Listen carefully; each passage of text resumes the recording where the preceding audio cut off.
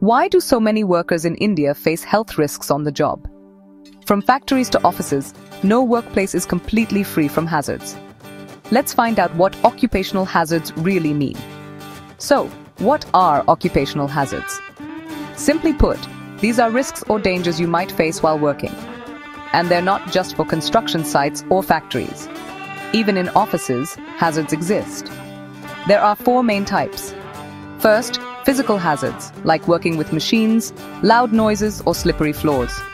For example, a factory worker could get hurt by moving equipment, or a wet floor in a hospital could cause someone to slip. Second, chemical hazards. Think of cleaners, paints, or pesticides. If a farmer sprays pesticides without a mask, it can harm their health.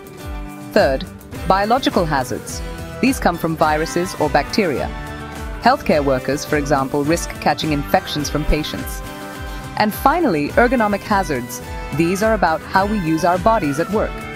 Sitting at a desk for hours or lifting heavy bags without proper technique can cause back pain. So, no matter where you work, in a shop, an office, or on a farm, knowing about occupational hazards helps keep you safe.